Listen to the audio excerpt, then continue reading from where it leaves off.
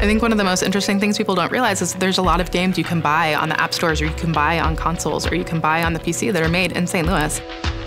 My name's Matt Rathel, studio director and owner of Graphite Lab. I'm TJ Hughes, and I'm the solo artist and founder of Terrifying Jellyfish. I'm Mary McKenzie, and I'm the founder and managing partner of Volcano Bean. I'm Robin Rath, co-founder and CEO of Pixel Press, the creator of Bloxels, and I'm proud to be located in downtown St. Louis. I've been studio director for Graphite Lab since 2009. We work with companies like Hasbro to make sure that their brands, such as Transformers, have a path to the App Store where we can make it into a hit. So Volcano Bean is a small game studio based out of St. Louis. We have 2 mobile apps that we released, Where's My Goblin and Sleepy Kraken. Currently we're working on our first full-size video game that'll be on PC and console.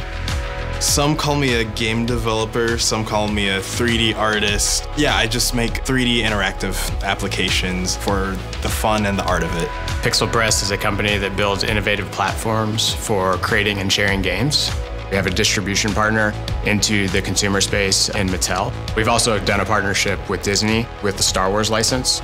So we used to draw games as kids, and our technology was around this idea of taking a drawing, taking a picture of it with a tablet device and instantly turning it into a game. I started learning game development when I was 13, not even thinking that it was a skill or something you could do professionally. I just really wanted to make cool 3D things, and here we are. It kind of just snowballed and evolved into everything I know today.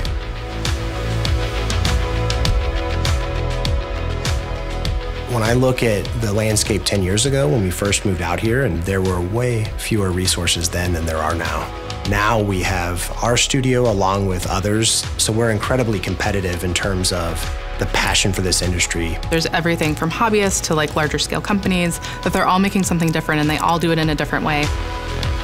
The community here in St. Louis is 100% one of teamwork and camaraderie. And no matter what you need, the St. Louis probably has someone for it. There's Pixel Pop Festival that I'm a co-organizer of, that is a once-a-year event, where last year we had 500 people, there were 50 developers showing off their games. We were recently a sponsor of the Global Game Jam, which is one of the largest game development game jams really in the world in terms of the number of games that they create over a short amount of time.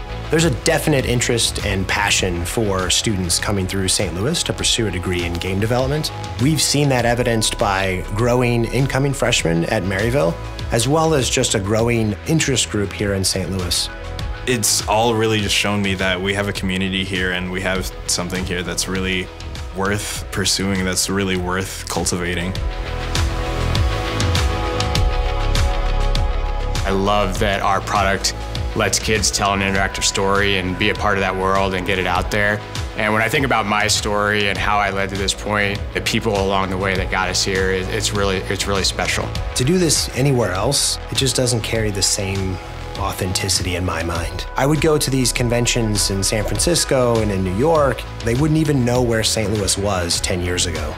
Now they know, and they know who's here, and they know what we're doing, which is really pretty exciting.